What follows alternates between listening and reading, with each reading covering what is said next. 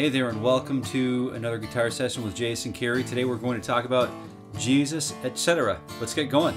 Let's take a look at the 8 chords that are available in Jesus, etc. by Wilco today.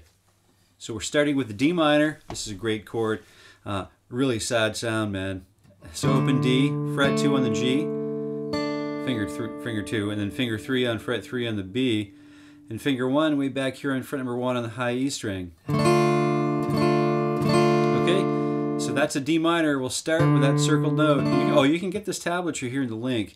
So just take a look at the card up there and download the tablature. It's really really beneficial. 8 chords. A minor, open A, circled root note, fret 2 on the D, third finger on the G, finger 1 on fret 1 on the B, and then open high E string. And what I'm going to do is arpeggiate the chord and be sure that I have all of the notes correct. And I would encourage you to do the same. It's a great way to sort of just self-check and then strum once you have everything in place. The next chord that we're going to take a look at is B flat. So B flat is fret number 1 on the B. On the A string, fret number 1 with first finger. Third finger is triple stopping the D, G, and B strings here. Okay, so this is a pretty big chord. You know, it's a little challenging, but we can do it. I usually make sure that that thumb is right behind my left hand and it's spanning the distance between fingers 1 and 3. Okay, so it's easily distributing the power through the left hand fingers, the fret hand fingers. So there's the B flat, and the F, we're going for the full bar, the full capo F. First finger capo on fret number 1. Finger 1 clamps all of those frets down on fret number 1. Finger 3 on fret number 3.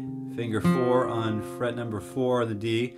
Finger 2 on fret number 2 on the G string. And then finger 1, of course, is nailing or barring the top 2 strings down to the fret number 1. So again, frets 1, 3, 3, 2, 1, 1. And it's in the tablature attached into the chord charts attached to this lesson. And we're headed up to same chord shape, but we're just moving it up 2 frets to the 3rd position. Removing the second finger, and we'll keep that second finger on reserve for something else later.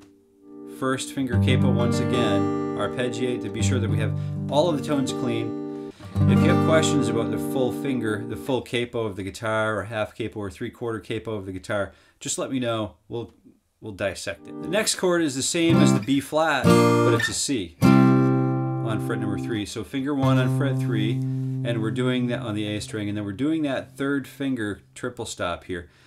D, G, and B strings on fret number 5.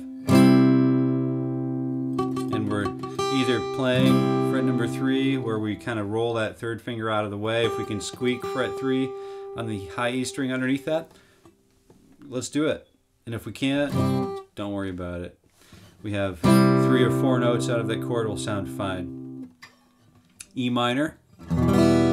So we have open low E, frets 2 and 2, fingers 2 and 3. And then we have open, all of the rest of the strings are open except for the 2 frets on 2 on the A and the D strings. So that's good. The next one is a little challenging. We don't play this a whole lot in everyday like life. You know, our musical ventures don't typically include the diminished sequence. But when you're Wilco and you're sort of an art rock band, then you do that kind of stuff. Nice transitional chords, and it's actually a substitute for another chord. But we'll get into that later if you want. Comment below. We have finger 2 on the 4th fret on the A string, finger 3 on fret number 5 on the D, finger 1 on fret number 3 on the G, and finger 4 on fret number 5 on the B. Okay, and we're not playing any of the outside strings, the open low E or the high E string. Neither of those are being plucked.